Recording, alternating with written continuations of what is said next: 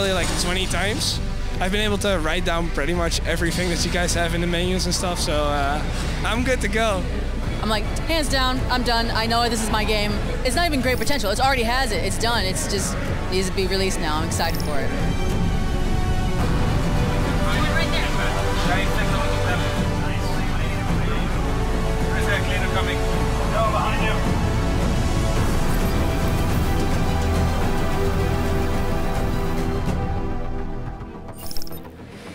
I met some people who have like a Division podcast, and we hung out, and like they were so enthusiastic about the game. It's amazing. Like it was really great because I got to demo for them, and they were so happy to play it. And when they left, like they were all high-fiving, and that's what makes it worth it.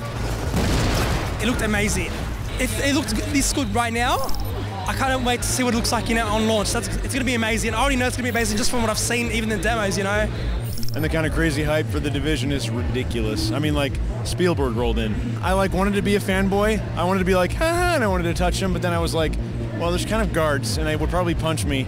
I looked at it, I'm like, okay, tactical shooter. Found out that it's not just a tactical shooter. It's actually a lot more depth to the game. It was very, very gratifying for me. It's being able to really actually have a class, but not so much a class in a shooter game. I mean, that's a big thing, especially for a lot of RPG people, where they want to be able to create a character that is not like the other person's. It's not just shooting a gun. It's really being able to have a character of your own.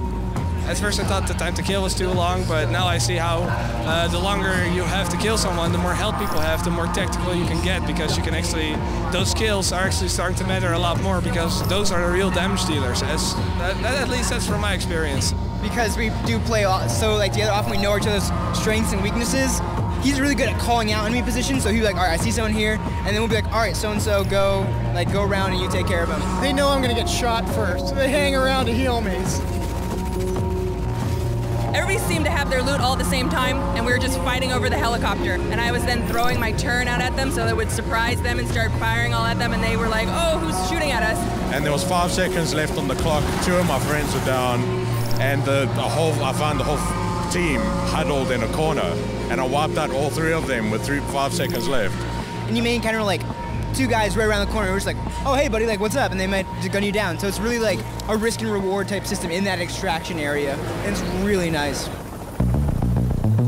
When we started this clan, I really was still interested in the Division. I wanted to bring it over, and so I started telling everyone else about it. Like, hey, this is really cool. That's the biggest draw to me, is being able to play this with my friends, talking, hanging out, going and playing this. And they're gonna kick our ass. There'll be a 2-hour window where we're like, dude, we're so badass.